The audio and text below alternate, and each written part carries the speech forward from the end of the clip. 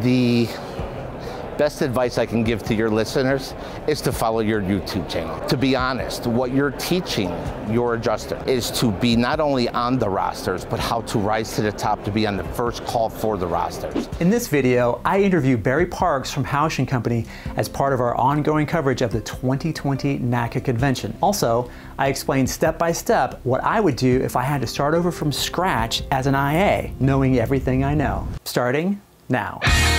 This is Adjuster TV. Hey, it's Matt here with Adjuster TV, and for the best tips and tools for getting on the first call list as an independent adjuster, say hi to your mom. Click on the bell notification so that you never miss a video. I had the distinct pleasure of meeting Barry Parks from Housh & Company at the 2020 NACA convention. He sat down for a brief interview to tell you about the benefits of attending the NACA conference, his least favorite and most favorite parts about being a property adjuster, and his best advice for new adjusters. And here's Barry. So thank you, Matt, for having us. My name is Barry Parks. I'm the National Account Director for Housh & Company. We are an independent adjusting firm that handles property and casualty claims since 1948. So the reason we like NACA is because we find it's a great resource for us to find individual claims adjusters throughout the country that have come here to further their education, to stay up to date on what's going on in the industry. When we can find and partner with those types of adjusters, people who invest in themselves, that better helps us respond to our clients and what their needs are. Okay, so my least favorite thing is seeing the devastation that comes upon all the families after a major event. The displacement, the family disconnect, the uncertainties of what's going on is probably my least favorite thing about being an independent adjuster. But one of my favorite things, of course, and not to be corny, is to be able to help them, if we do our job right, both keep the promise that the insurance company has to their insured and quickly get them back into their homes and their lives back. That's something that I think I like the best. The best advice I can give to your listeners is to follow your YouTube channel. To be honest, what you're teaching your adjusters is to be not only on the rosters, but how to rise to the top to be on the first call for the rosters. And the stuff that the education that you're giving them is really helping us bring them to the top and use them more frequently because of their knowledge and their passion. When we can find adjusters that have the same passion that we have in claims, that helps us be more comfortable about who we're going to put out to our clientele. Thanks, Barry. A viewer named Carl asks, if you were starting over, what would your short-term, mid-term, and long-term goals be as to what kind of firm you would work for? Thanks for the great question, Carl. I'm going to hit those specific points in my answer, but I thought it would be a good opportunity to talk about exactly what I would do if I had to start over as an IA completely from scratch, now, today, but I still had all my knowledge about the industry and how it works. Here goes. First things first, I would take a really hard look at the industry and ask myself if this is something I really, really wanted to get into. And the reason I say this isn't because it's not a good career path to follow, it's a great career path. I say this because I know that if I'm going to choose a direction, I'm the type of person who has to go all in. What I know about this industry is that first and foremost, it's feast or famine. And often the greatest rewards come from putting in some truly murderous hours, many long weeks and months in strange towns and cities far, far away from home, and dealing with people who have just had major catastrophic losses and who may have a dim view of insurance companies and adjusters. It's not easy work, and it's definitely not for everybody, but it's for me. Do I have some special talents or advantages that other people don't have? I don't. I'm just a guy, a dude, a bro, a fella, and I'll be honest, this job trained me to be persistent and consistent. Because there was a major incentive, a major reward for working very hard and being as good as I possibly could be, I learned how to put in hours that I wouldn't have dreamed of doing back when I was getting paid by the hour. If I didn't kick butt at this, I wouldn't make any money. It's really as simple as that. So I'd have to ask myself, do I want to kick butt and work harder and longer than anybody else so that I can make an uncommon income? And I would tell you to ask yourself the same thing. And I'll say it again, this job isn't for everybody. So before you spend thousands of dollars on training and gear and weeks and months of traveling around to conferences and carrier certifications, just because you heard that this was a really high-paying job, understand that only the people who take it seriously and keep working long after other people have quit for the day make that kind of money. You can't just show up and make the big bucks. It only goes to those who work their butts off. Okay, so I've decided that yes, this is for me, and I'm gonna go all in on property claims. The very next thing I would do is get my home state or designated home state license, and then pick up the Midwestern licenses, followed by Florida and New York. Pretty straightforward. Then I would get the best training I could get my hands on and that I could afford. Now honestly, if I had to take months or years and save up to go to veteran adjusting school in Arizona, I would. Why? Why not? Doctors and surgeons spend hundreds of thousands of dollars on school, and they wait years, sometimes more than a decade, before ever earning a paycheck. If it means a difference between having a solid chance at starting my career off well or winging it with a high risk of failure on my first CAT deployment or daily assignment, then yes, I'm going to do everything in my power to stack the odds in favor of my success. So why VAS? Why not one of the dozens of other adjuster schools, or heck, some of the free or low-cost training that some IA firms offer? First off, let me say that yes, the schools that have week or 10-day training are going to provide an excellent hands-on experience, especially for people who have little to no experience handling claims for insurance companies. The thing that really sets Veteran Adjusting School apart is that it teaches students how to run claims, not just do a claim. There's a big difference. When you do a claim, you scope damage, make a coverage decision sometimes, you write an estimate, so you have to know construction policy Xactimate, right? Running claims, that's a whole different skill set. You have to understand time management, efficiency, workflow, time blocking, routing, scheduling. Veterans provides an immersive simulation of what it's like to be on CAT and to run claims. Yes, you're gonna learn Xactimate, damage ID, scoping, and all that. But much more important is that you'll start to build your skills running claims.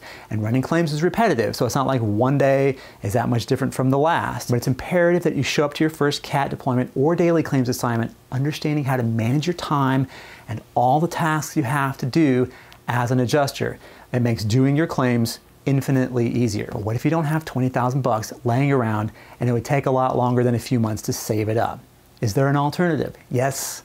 Absolutely. Spend a few $1,000s on a shorter term adjuster school. There are many out there and they are really good at what they do.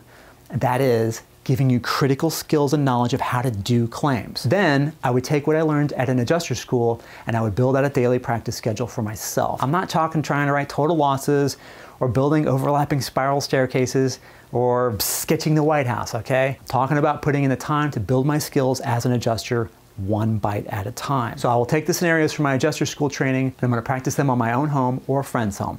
Simple stuff: water spot on ceiling, scope that loss, take photos, write the estimate, write a diary entry and a general loss report. Take an hour 3 or 4 times a week just to come up with a new scenario. This will get me used to using my gear, taking and labeling photos, and using Xactimate over and over and over again. The point is this: if I get a week's worth of training and then never practiced, it might be months before I get a real claim in my hands.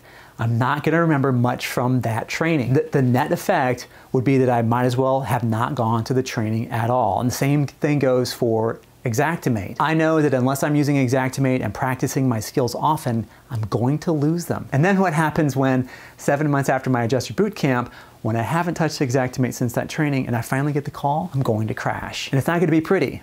I might as well have lit $100 bills on fire, right? So practice makes perfect. Okay, so I'm trained up and I've got a handful of licenses. What now? Well, let's get on some rosters.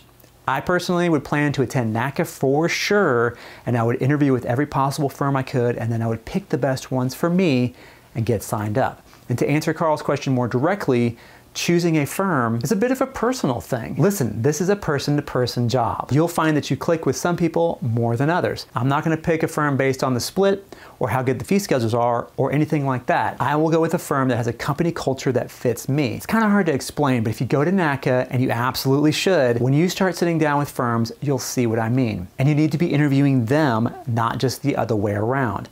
Yes, you need to have your qualifications lined up before you interview with anybody. Show up ready, for sure. But ask them about things that are important to you. Do they value charitable giving at their company? Are they forward-looking with technology? Are they working to create a workflow experience for adjusters that makes sense and it's easy to understand? I'm gonna be truthful with you. This part isn't as hard as it may seem or that it may be in other industries. The thing is this: you can have a solid gold resume that ticks all the boxes that a hiring manager at a firm wants to see. But the true test of you and your abilities is whether or not they can count on you to turn in quality claims fast. If you can't do that, all the construction knowledge, Xactimate certifications, and policy understanding is not going to save you. This is what I mean by running claims. If you can't run claims, you're out. So after I've gotten on a bunch of rosters, I'm going to continue my education and continue my claims handling practicing at home. So what's the next piece? The next piece is getting carrier certifications. For many carriers, especially the bigger ones, you can't touch a claim until you've passed their adjuster certification. Some companies even have a certification for commercial and farm and ranch beyond the regular general certification for adjusters. Your IA firms are where you're going to get this carrier-specific training. You'll learn their estimating guidelines, cycle time requirements, and sometimes their third-party claims management software, which may be different than XactAnalysis or Xactimate, and you gotta do it.